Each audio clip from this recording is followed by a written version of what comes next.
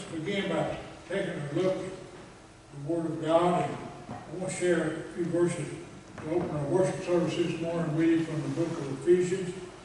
As we think about the situation the world is in and our nation with all the rioting and all the confusion and things that we are having to deal with on a day-by-day basis. And it seems like it just continues to get worse instead of better.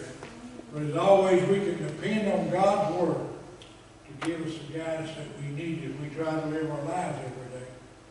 In Ephesians chapter 2, verses 13 through 17, listen to what God's Word says.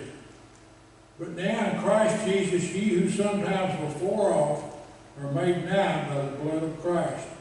For he is our peace, who hath made both one and hath broken down the middle wall of partition between us, having abolished us in his flesh the enemy, even the law of commandments contained in ordinances, for making himself to twain one new, so making peace.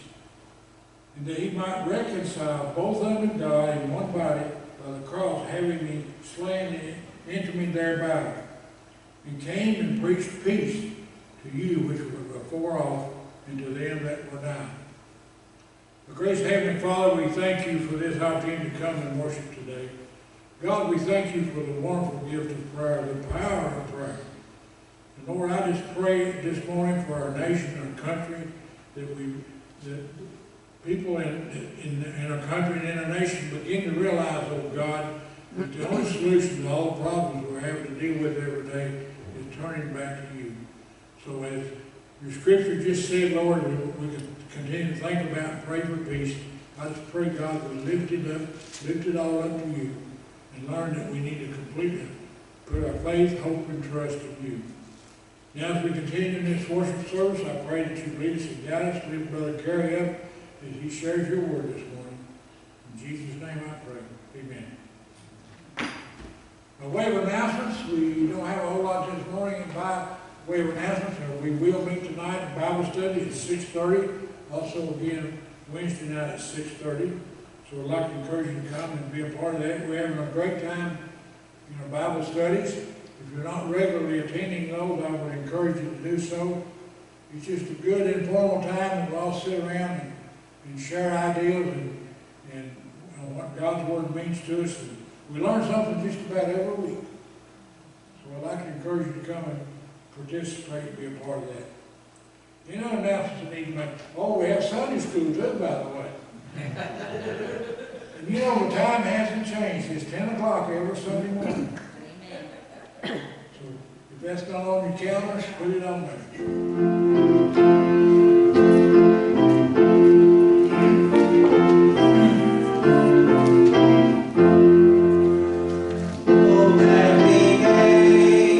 Until its rapture all around.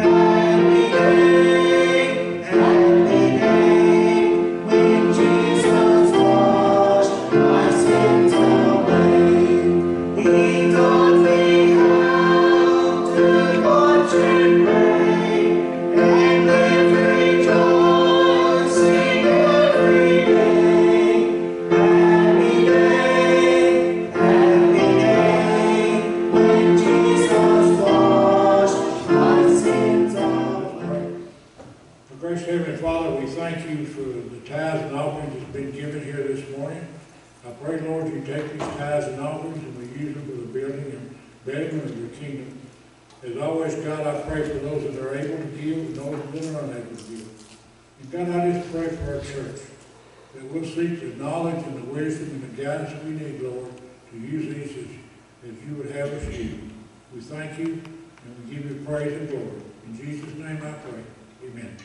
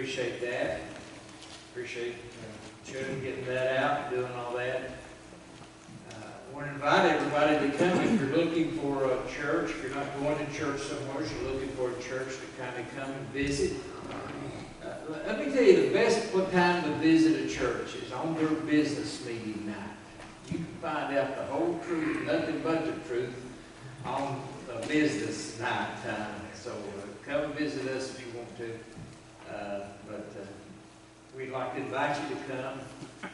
Those who are watching and not attending church somewhere. And we encourage all of our church members to come and be back with us. Not so much just to help us to be Emmanuel Baptist Church, but also to serve the Lord. We'd like to see everybody, all the Christians who claim to be Christians, we'd serve the Lord like we should. We would have, I think, a better place. Well, anyway, you'd feel better about it anyway, right? I mean, I always feel good serving the Lord, regardless of what somebody else does or doesn't do. So come and get back with the Lord. Today's message and today's assignment that we have is about two people walking with Jesus, but not knowing it. Did not know that they were walking with Jesus, and they were sad about it. They were sad about some things. And that's kind of what we're going to look at a little bit. I'm going to ask you just to stand just for a moment. I'm going to have a word of prayer because I'm going to do this a little different than we usually do. We usually read the scripture and go through it. But we're going to do that a little bit different today. We're going to have prayer and ask God to help us get through today. Surely God has a word for us, if not all of us, for one or two of us, right?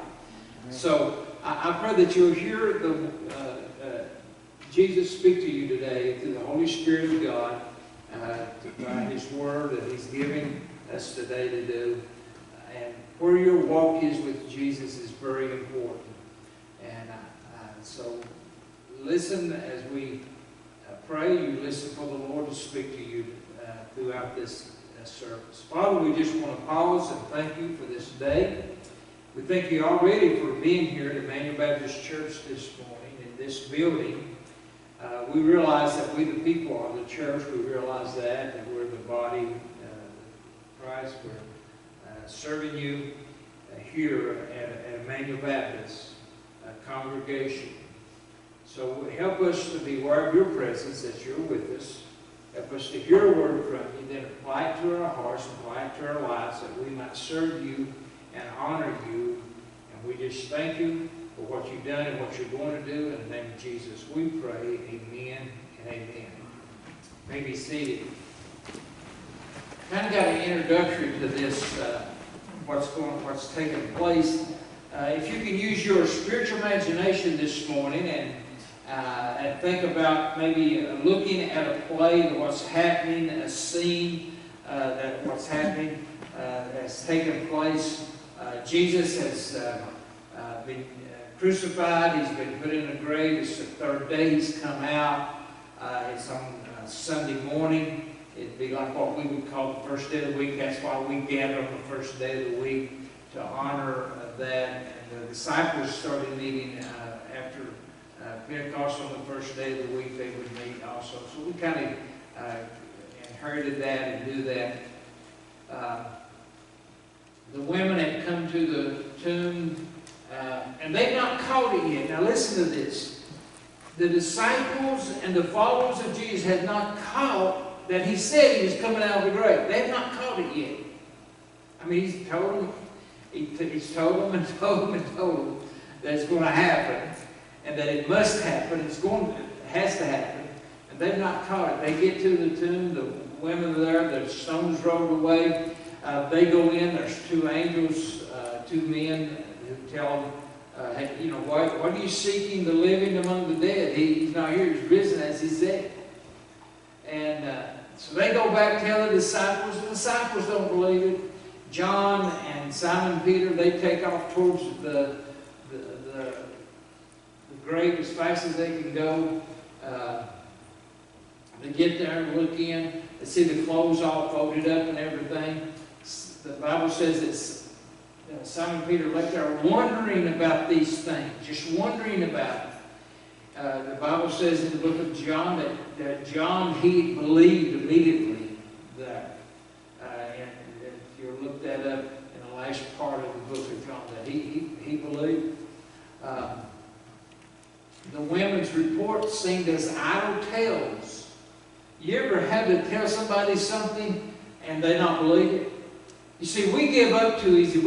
We tell people that Jesus is the way, that Jesus can deliver people from their addictions or whatever's in their problem and help them get through the problems, whatever they're going through. People don't believe us. They don't believe that. And sometimes they don't believe it is because we don't live as though God's helping us. We're going to talk about that and look at how important that is, about how your lifestyle is and how your walk with Jesus is. So, how is your walk with Jesus? That's the question that you're going to have to answer today, that you're going to have to deal with today. You're also going to have to answer the question, what does Jesus mean to you? Now, that's a very important question.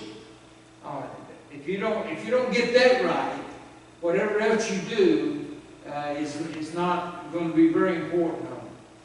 It ought to be why you come to church, why you're doing all these things, because you love the Lord, because you're trying to do what God had you to do, and you really love Jesus. You fell in love with Jesus, really. What is it? And then how do we show our love for Jesus to others? going to talk about that, look at that just a little bit. And those are the questions that you're going to have to, because Jesus is going to ask these disciples, these two people who are traveling back from Jerusalem, going to Emmaus. He's going to ask them some questions. So you follow with me on it and start in verse 13 of chapter 24 of Luke. Listen what the Bible says on this. It says, "And behold, two of them went the same day to a village called Emmaus, which was from Jerusalem about 80 furlongs." About 7 miles is where it's from on it. And it's about, we're going to find that they had a sad walk. Now this trip that they've taken, and remember what's happening, that it's on the first day of the week, it's on the third day that Jesus has been crucified. He's come out of the grave. They get a report. Now they leave Jerusalem. We're going to walk 7 miles to get away on it. It's what they're doing. And it's a sad walk, because they've not come up yet to realize the whole story and what Jesus has been trying to teach them. I want to tell you something. I know a lot of sad Christians. And let me tell you something. It's sad to be a sad Christian. It's just sad to be a sad Christian. Because you know what? We're saying to the world, we don't really believe that Jesus can help us. We don't really understand. We don't believe the truth. That's what we're saying. That's our testimony to the world. And here's two men who are walking. They're living 7 miles now. They're going to do that. And in verse 14 says, "And they talked together of all these things which had happened. And it came to pass, while they communicated together and reasoned, Jesus himself drew near and went with them." Now what happened is while they're traveling and talking, they're talking about how that Jesus was killed. And their hope was gone. Now here's how they understood it. They understood that Jesus was the Messiah and he was going to redeem or bring out Israel and restore Israel. That was their hope. That was what they were looking for. That was what the Messiah was supposed to do. And they were trying to look for that. And now they're walking and Jesus comes up to them, and they don't even know it yet. They don't realize it yet. How many times in your life and my life have we allowed Jesus to walk with us and we not pay attention to him? We not even realize he's there. We're so occupied with the problems and trials and troubles in our life that we forget that Jesus is with us. Amen. That we forget that. And so here's what happens, that they don't know it, that they're reasoning together. I've got all these things, right? Jesus showed now. In verse 16, "But their eyes were hidden that they should not know him." Now, for some reason, I'm not exactly clear on why that God would hide this on it. But I think why he did that is that he didn't want them to be over-rejoiced until they learned a lesson. You have to understand that some things that God allows to happen to you and to me to help us to learn something, to grow a little bit, to really step out and do it. So, for some reason here, God hid their eyes that they could not recognize Jesus at first. Okay? Even though he'd been walking with them, they just couldn't do it. Now, in verse 16 it says, "But their eyes were hidden that they should not know him." And then in verse 17, listen. "And he said unto them, What manner of communication are these that you have one to another as you walk and are sad?" See, Jesus is going to teach these two disciples, these two guys, Cleopas. We don't know the name of the other one, but we know the name of one of them. It's told us who it is. And they're walking and discussing. They have left Jerusalem. They've left the other disciples that was probably up in the upper room, is probably where they had been. And they'd heard that Jesus, they'd heard that the tomb was empty. Some of them didn't believe in the women. Some of them kind of did. John, we know the Bible says that he did believe after he gets out to the the grave, to the tomb. And in John chapter, I think, 21 or something like that, it's our 20, that he does that he believes that. It said that he does. And then they're wondering what happened, because their hope had been gone. Their hope had been gone all the way through this. So Jesus asked the question, why are you sad for? Why, you're walking, and why are you sad? They were sad for the things that have happened. We know that from verses 18 through 24. Listen what the Bible says. And the one of them, whose name was Felix, answered, said unto him, Art thou only a stranger in Jerusalem, and have not known the things which have come to pass there in these days? He said, man, where you been? You've not heard what's happened in Jerusalem? Are you some kind of stranger or something? See, whatever happens in your life and my life, we got to know for sure that Jesus can help us. Jesus is going to teach these two guys a real good lesson that they're going to share out to the rest of the world and to me and you today. In verse 19, listen what the Bible says. And he said unto them, what things? Now see, they're sad over the things that happened in Jerusalem. And Jesus said to them, what things? Just tell me. What are? And they said unto him, concerning Jesus of Nazareth, which was a prophet, mighty in deed and word before God and all the people, and how the chief priests and our rulers delivered him to be condemned to death, and have crucified him. But we trusted. Now here's what the problem is. Here's the whole problem. Verse 21 tells you why they were sad. See, not only was it said that Jesus was killed, that happened, but here's why they were sad, really.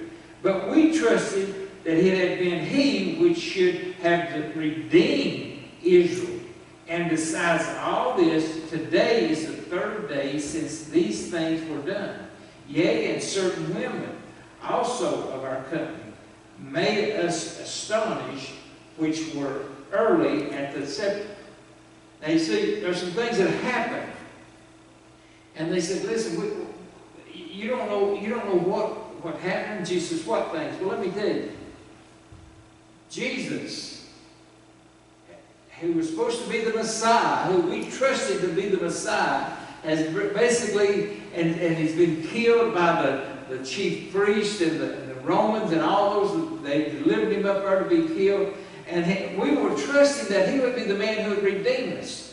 That word redeems means to purchase completely, to really get a hold of it, to own, to have the authority over. And so what happened is that they were sad over those things. But they had missed the whole things of the teaching of Jesus. And they just went back to Luke chapter 9. And remember that, what was said to them. If they'd been to Mark chapter 8, they'd understood those things on it. All those things that what Jesus said, that he prepared them and told them, listen, I'm going to die. They're going to deliver me up. I'm going to be crucified. It's going to happen. But I'm coming out of the grave on the third day. He even tells them one time, he said, listen, you tear this temple down 3 days, I'm going to raise it back up. They thought he was talking about a temple made of stone and wood. He was talking about his own life. They were sad for not knowing the truth, not understanding the truth. And it was all this thing. Can you imagine how that... And you ever wonder why Jesus had to spend 40 more days after he was come out of the grave on this earth? He had to spend 40 more days to teach the disciples the very basic things that he'd been trying to teach them while he was alive, right before they crucified him. Now he's back, here he is, walking the earth after he had been crucified. He'd come out of the grave. And that's very important for us to understand that that's a true fact. You can tell people that today, they won't believe it. They won't believe that Jesus come out of the grave. They won't believe in the virgin birth of Jesus Christ. What a prophecy. You see, that was foretold on him. In verse 23 it says, and when they found not his body, they came saying that they had also seen vision of angels, which said that he is alive. And certain of them which were with us went to the sepulchre and found it even so as the woman had said, but him they saw not. You see, what happened was that he said, listen, we got this report that the tomb was empty from these women, which we didn't believe. It sounded like idle tale. Two of our disciples go and see, and they came back and tell us the same thing. And they're confused. They're not honoring and not believing all the things that Jesus said. You ever heard it said in the Bible, he that had a ear to hear, let him hear? That's talking about spiritual hearing. You got to have a spiritual ear to hear spiritual things. See, don't be surprised when the lost world don't understand us as Christians, that they don't believe us as Christians. Don't be surprised at that. Because you know what? They can't understand that. God has to open up their eyes on it. The Bible says that Satan has blinded their eyes to keep them from the truth. Jesus has done this. God has done this so they would see it, so they could learn the truth and grasp the truth and get a hold of it and have it the rest of their life on it. Because it's very important for them what's going to happen in this whole story, in this whole scene that's taking place. Because they're getting ready to learn about the hard truth here. And let me tell you something. The hard truth is hard. But you have to know and get the hold of the hard truth. Listen what the hard truth was. Listen how Jesus is going to lay this out to them about the hard truth. Now, catch this, dear brothers and sisters in the Lord. If you are not living like God wants you to live as a Christian, you need to hear some hard truth. You need to catch it, and it needs to sink in, and you need tough love given to you. Jesus is going to give this to these disciples, going to give it to these two men. In verse 25, then he said unto them, O fools, and slow of heart to believe all that the prophets have spoken, ought not Christ to have suffered these things and to enter into his glory? That's a rebuke, folks. I mean, Jesus is rebuking because, see, here's what they have not. They've not really caught the whole truth. Jesus is now going to wake them up to reality. Now, I don't know about you, but if somebody said that to me, that would cause me to, wait a minute. What's this guy doing to me? What's he doing? What's he saying to me? See, used to, when we would preach the gospel, people would say, preacher, you stepped on our toes today. Now, I will say something about that. I don't aim for your toes. I may hit you on the toe, because I'm not a very good shot at things. But I'm aiming dead straight at your heart. And that's exactly what Jesus was aiming at these two guys. He wasn't trying to really hurt them. He was trying to reach deep down into their heart to catch them to understand the really hard truth about what it was. And you can understand this a little bit. You think about the prophecies that was made of Jesus. That he was going to die. It's given in the Bible that he is going to die. In Genesis chapter 3, all the way to Malachi chapter 3, verse 1. In Genesis chapter 3, verse 3:15. Malachi the light, and go all the way to the end of the Old Testament. And there in chapter 3, verse 1. That he was going to come.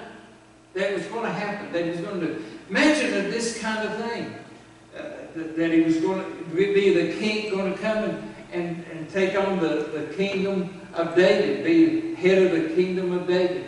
That he's going to have a kingdom on earth. That wasn't too hard of a prophecy to take a hold of. But that he's going to be born of a virgin. Can you imagine how tough of a prophecy that was to believe? But it was a true prophecy that came to pass. Where his birth was. What was going to happen, how he was going to take all the prophecies that was given. And he said, man, y'all don't believe them. You don't trust them. All the things that Jesus has said to us, do we trust that on it? He said, you're slow of heart to believe all that the prophets had spoken. And he said, listen, had not Christ done this? Didn't he supposed to do this? Didn't he supposed to die on the cross on it?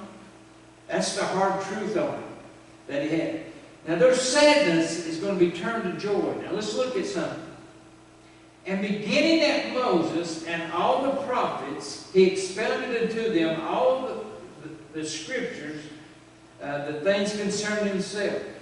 And they drew nigh to the village, whither they went. And he made as though he would have gone a little farther. He said, listen, I'm going up. They said, no. Here's what they said.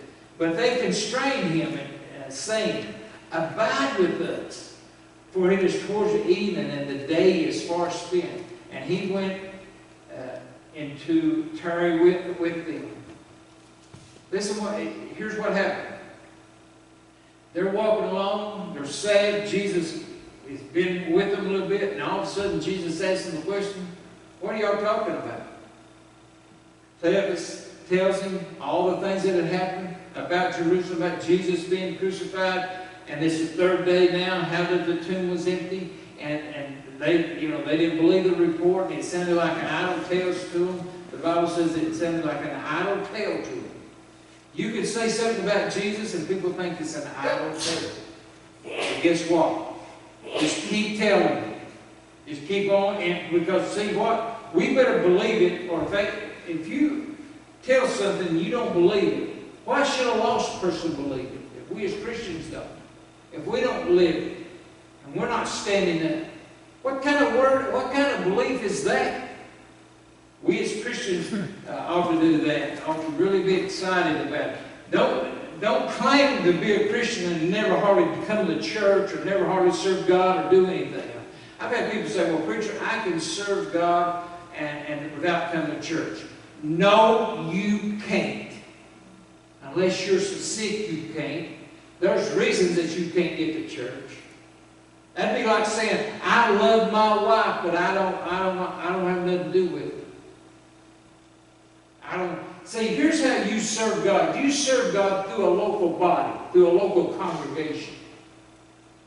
I'm not talking about this church. I'm talking about people who are listening at home and on YouTube and whatever. You're not going to serve God sitting on your blessed assurance at home. You got to serve God serving God through the congregation. That's how we do it. I don't give to this church. I don't serve for this church. I serve through this church. I serve God by serving in this church and through this church. I give to God by giving to our offering and tithes that we give. I'm giving to God. I'm doing it through Emmanuel Baptist Church. Listen, you know what a lone sheep is? A sheep by itself? Wolf bait. That's what you are. If you're living outside the Christian community fellowship, you're nothing but wolf bait. That's all. You're just waiting for a wolf to get a hold of you. That's what's going to take place. So, now, look in 33, verse 33. Because right before that, Jesus did something. But I'm going to skip down 33, then we're going to go back up, okay? And they arose up the same hour and returned to Jerusalem and found the 11 gathered together and them that were with them. Now there was something that happened that caused these guys to raise up. I want you to back up with me in verse just a minute or two. In verse 30. And it came to pass, as he sat at meat with them, he took bread and blessed it and brake it and gave it to them. Now they had seen him do this before. They had watched him do this before. Take the bread and bless it and then break it and pass it out. They understood that. And then in verse 31, and their eyes were opened and they knew him. And he vanished out of their sight. That's a strange thing for Jesus to do, to vanish out of the sight, just to get away. But that's what he did. In verse 32, here's what happened. And they said one to another, did not our heart burn within us while he talked with us by the way, and while he opened up the Scriptures? You see, there was a conviction or something that came over them that their heart was burning because on it. See, they were sad on it. Here's a stranger telling them, what do you say? Don't you believe the prophets? And then he says, you're fools and slow to heart. Why don't you believe the prophets? And their hearts are changed, and their hearts are burnt. It's burning in them, and there's a change upon their life that's beginning to happen on it, more than they've ever had. And they didn't understand it until that happened, until they recognized who was speaking to them was Jesus. You can hear every preacher you want to hear, but let me tell you something. That's not what you need to hear. You need to hear what Jesus is saying to you. You can listen to every Sunday school teacher you want to listen to. And that's pretty good, but you've got to listen to what Jesus is going to say in there. You can talk to every Christian brother and sister you know, but unless Jesus is speaking to you, unless you're hearing what Jesus is saying or about Jesus, you're missing it. It makes no difference what anybody else says. You see, if you're just hearing the preacher here this morning, you're missing the whole point, the whole idea of what happened. Because here's what happened. Here's what those disciples found out about. After they recognized Jesus, Jesus just disappears. Now, someone asked me that, and this is just what I believe, okay? I believe that's the first time that he went back. Went to glory. Then he comes back. Because before that, they can't touch him, okay? He has to descend. But anyway, here's what happened. And they get up, and they're not sad that he disappeared. They're not sad that he's gone now. They catch it. They understand.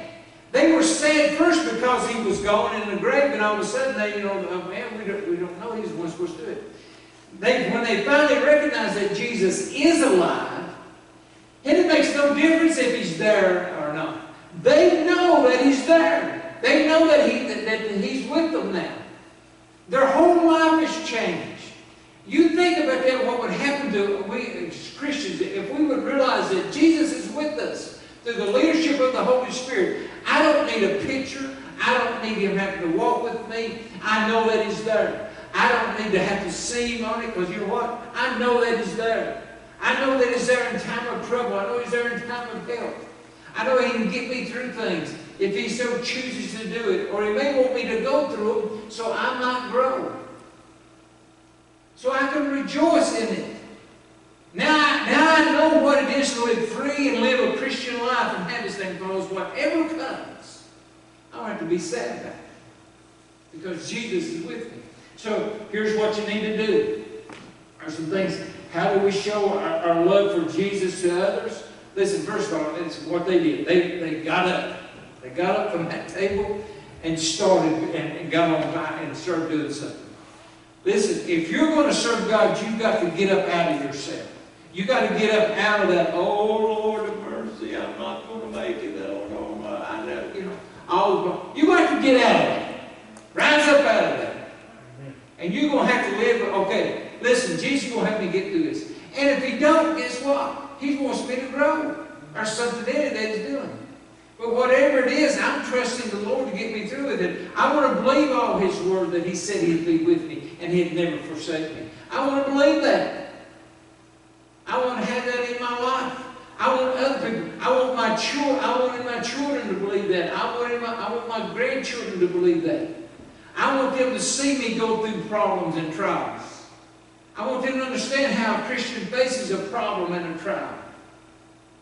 I want them to see me to go through things, sickness and everything else. I want them to see me go through that. Because you know what? I'm trusting the Lord to get through it. Years ago, I have 10 times the iron that you're supposed to have. It's going to kill me, they said. I had a lot of things going to kill. I guess I'd get killed if I drowned, wouldn't I? Just whatever. Something's going to kill somebody. Let's just face it. And they told me, they said, you got about 5 years. That's years and years ago. I'm sitting there, and the doctor's talking to me, and Susie's sitting there beside of me, and we're sitting there just kind of looking at the doctor and not saying anything. And the doctor said to Susie, says, Miss Robbins, you don't seem too anxious about this. And she said, well, he said there's really nothing that can be done about it. There's some treatments, but it cannot be cured, so, And so, Mr. Robbins, I said, look, I belong to the Lord. If He wants to take me, that's fine. If I just got 5 years, that's okay with me. I don't, what am I going to do about it? And I could see the look on his face. I have never worried one day about that. Because you know what? I belong to God. Whatever He wants to do with me, that's fine. I can't do nothing about it. So you know what I want to do? I'm just going to try to live every day like, okay, Lord, okay, and go on. And if we would just, and see, until you face that, until it happens on you, you'll never understand what it is to get free in Jesus Christ. So rise up out of that. The Lord is alive indeed. If you want to show people how the love of God, first you rise up out of your own problems and live like Jesus is alive indeed. That, there's no use to try to talk to a lost person about Jesus if you don't think that you believe that Jesus is alive. If you don't believe it, and if he don't think that you believe it, why in the world would do it? And then tell what great things the Lord has done. See, here's what lost people are waiting there. They're not waiting to hear what happened in Emmanuel Baptist Church 20 years ago. Well, they forgot that. That's gone. They want to know what's happening right now at Emmanuel Baptist congregation. They want to know how God is moving now on this. They want to know what God's doing in my life now. So I just tell them. Some days I want to tell you something. Some days I'm physically beat. I don't function well. I go and get to bed, shut the door. I'm just not feeling good. I don't have the energy.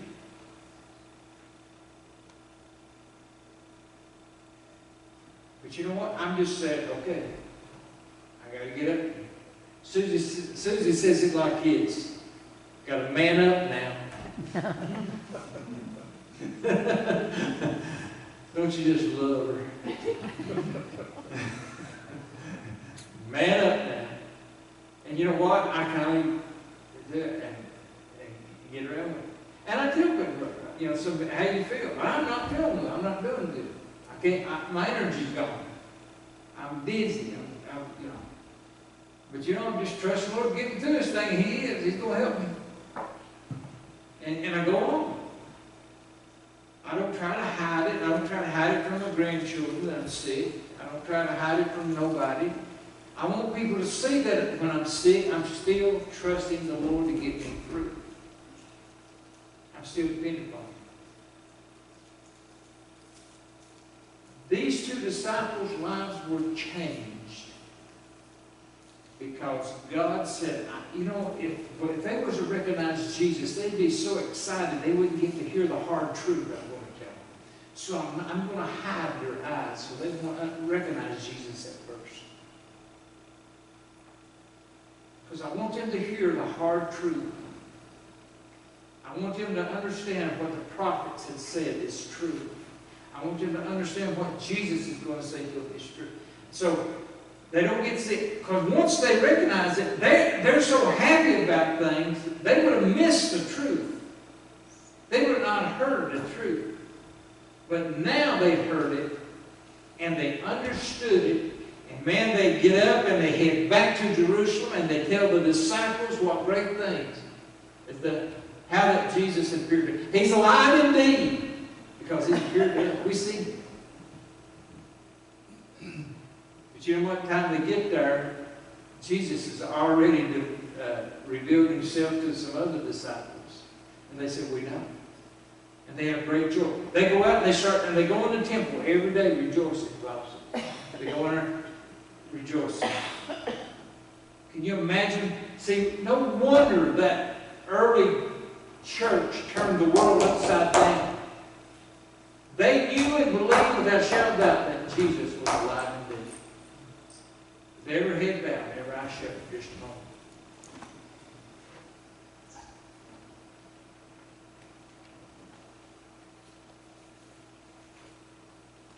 Father, we just thank You for this day, for many blessings of life and what You mean to us.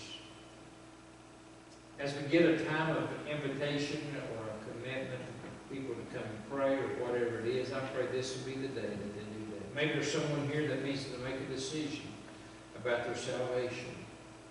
They realize that they're not saved. You've showed them that Jesus really is alive, that He died for their sins, that He was buried and come out of the grave for their sins, their justification, to redeem us. They'll come and accept that and believe in that. Maybe there's a Christian who are wrestling with something that's hindering them from being all that God would have them to be. I pray this will be the day that they turn it over to You. We pray in the name of Jesus and for His sake. Amen. Amen.